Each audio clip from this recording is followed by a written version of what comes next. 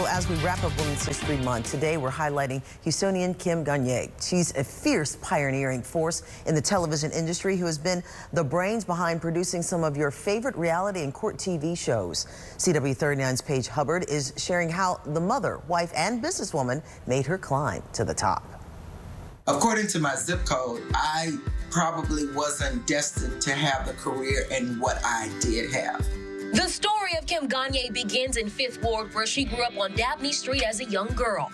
At an early age, she always knew she was destined for greatness. I absolutely knew, and I can tell you without a shadow of a doubt, I knew probably by 5th grade that I was going to be in television. Kim's interest in television was sparked after one of Houston's first black news anchors, Napoleon Johnson, visited her school.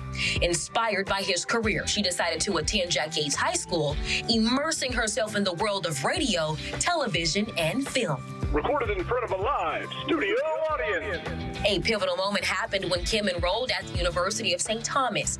There she met April Meek, who became Kim's mentor and gave the young journalist her first big shot. April worked at Fox 26. April had me doing internships, and when I graduated, I got on the job. I went and did a little radio first, but then I circled back and I got hired at Fox 26, and that really was the beginning of my television journey. After leaving Fox 26, Kim got an opportunity to work at KHOU 11 News.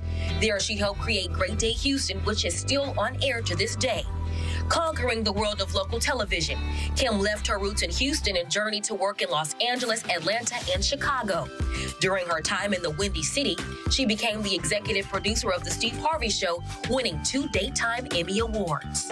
I really have to give credit to my husband because he really pushed me out of the nest because I did not want to go. After several successful seasons of working on The Steve Harvey Show, Kim returned to Houston, began her own business, and became an author.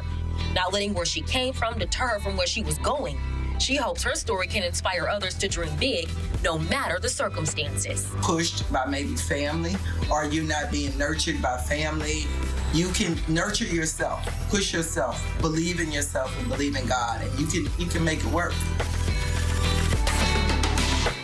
And those words are so true. In fact, Kim was named one of Houston's top 30 influential women, on top of being awarded congressional honors. She also received a proclamation declaring May 16th Kim Gagne Day here in the city of Houston. Congratulations for all that she does and who she is. A true, incredible woman who represents so much. And we have her story online, CW39.com. We'll be right back.